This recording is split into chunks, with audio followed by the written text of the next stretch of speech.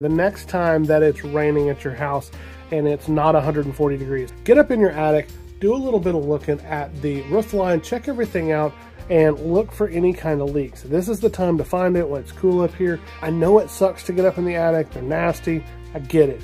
But you would rather be up here right now than when it's August, but also you would rather be finding these things right now than later on when they're coming down through the ceiling in your house, causing other kind of issues, going down walls, whatever it is.